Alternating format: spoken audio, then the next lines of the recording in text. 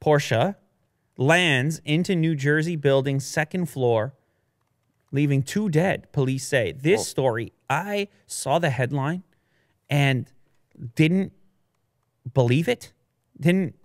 Well, I believed it, but I had to look into it just because of how crazy of a headline that is. Second story window. Then I saw the picture, and 2 people were killed in New Jersey early Sunday when a Porsche launched into the air and smashed into the second story of a commercial building. You imagine? You're on the second floor working at your desk. Car comes flying through the window.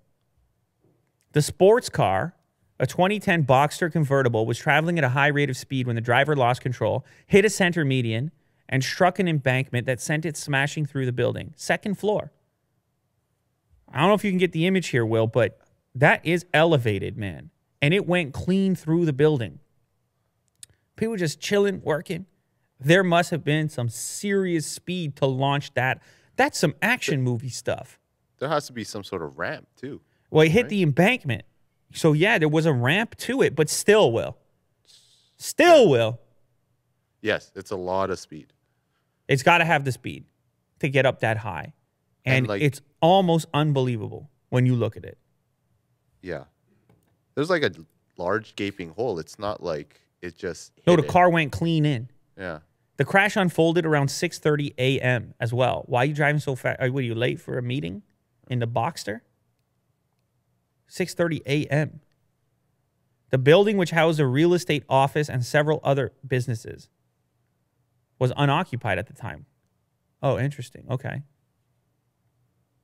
So who died then? Must have been the people inside.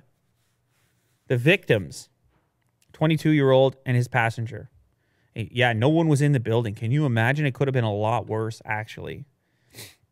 Skid marks could be seen stretching across 4 lanes of traffic in the direction of the building. I mean, you'll never really know exactly what happened without some footage, some video footage, but the aftermath is probably all the indication you need of how much speed was at play. And, of course, not just the hole in the building, but the aftermath if you look at the vehicle. My goodness. The vehicle does not look like a vehicle anymore. It looks like it got crunched by one of those compactors. Yeah, exactly.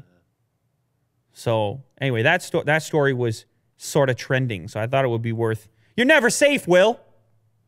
No, I'd be, like, sleeping in my second floor, apartment, and then all of a sudden...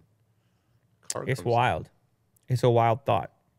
But in reality, it's a very unlikely occurrence. And thank goodness nobody was inside, although you got to feel for the passenger. I assumed the individual was driving reckless. I'm speculating, maybe not.